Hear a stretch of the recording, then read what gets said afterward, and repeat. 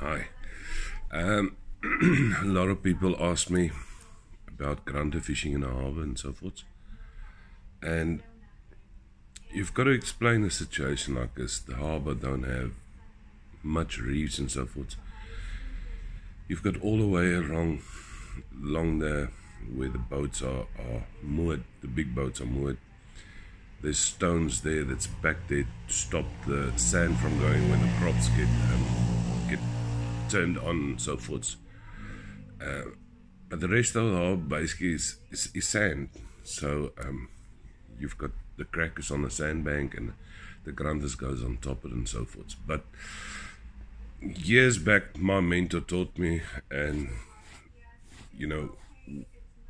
I knew about it, and we don't apply it much, but it really works. So firstly, I'd like to explain to you that if you're offended in this video, it's your what's them. I'm in my legal right to catch one shark per person, certain species, right? And on the geelbek season, we do have a problem with the black tips. They get babies on geelbek reefs, and their children. They just what's them. Now at the moment we're pulling 17, 18 geelbek, but you will land probably about 5 of them because of the sharks. So don't think that negative publicity. I know I'm going to get a lot of negative publicity about this. Don't think that negative publicity is always bad for yourself. Sometimes it's good, and those people that post negative on your WhatsApp, they're not your clients in any case. It's people that looks at you and say, this guy can fish, they're the people that support you, and this guy knows what's happening. So on the 17th of June, we were fishing for amberjacks and geelbek and so forth, and we got hooked up into a black tip. We fought him, and we brought him to the boat, and I could see this fellow's not going to make it, and I decided to deck it. I decked it, I kept it, and we placed it in the harbour. The reason for that is the divers told me a week before that there's a shoal of about 150 grunters that's outside of the harbour. So it basically, what you do is, if you catch a shark like that, you place it wherever you want to fish in 3 weeks time.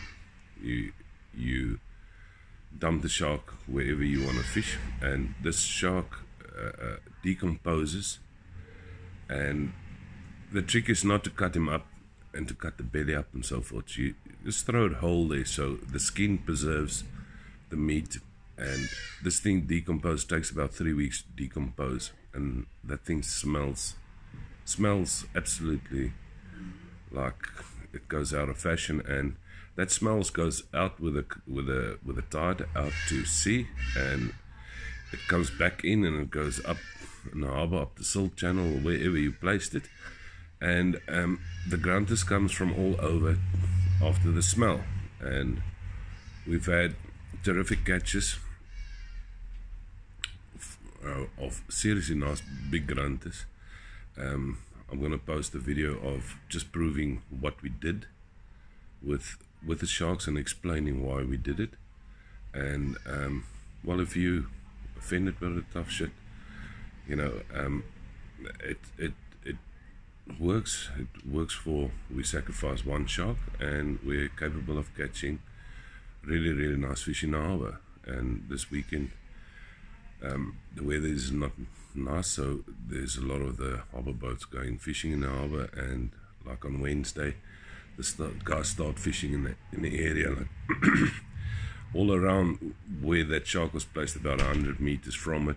Everybody's been getting 4-5 kilo grunter. The harbour boats that fish there, Pescador got, I think they got 5 or 6.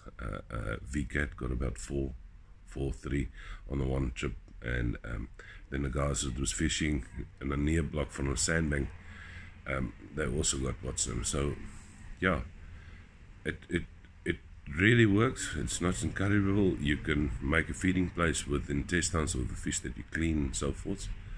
But that is the secret how to attract fish from outside of the harbor into the harbor, and you have a frenzy of grunters happening and eating in the harbor. So keep a nice lookout, the guys that's fishing off the bank. Yeah, it's it obviously it doesn't, it probably moves around a little bit, you know, but in that vicinity the grunters is there, absolutely. Watch the video that I made. There's exact coordinates where we placed it, and I'll show you what the guys also caught in the vicinity of where we've done this. If you respond to this, what's the name? Think what you're doing. You understand? We are allowed catching 1 shark per person, and you can take it home, you can kill it, you can dump it, you can do what you want. Additionally, you guys have seen me catching tiger sharks and releasing it, catching other sharks and releasing it, and so forth. It's not a big deal.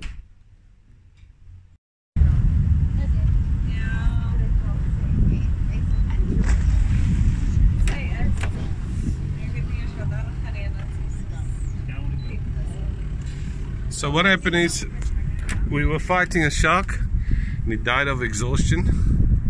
So we're gonna put him down here. It's the 17th of June, and we dropped the carcass here at the E10, and in 3 weeks time we will catch grunters on it.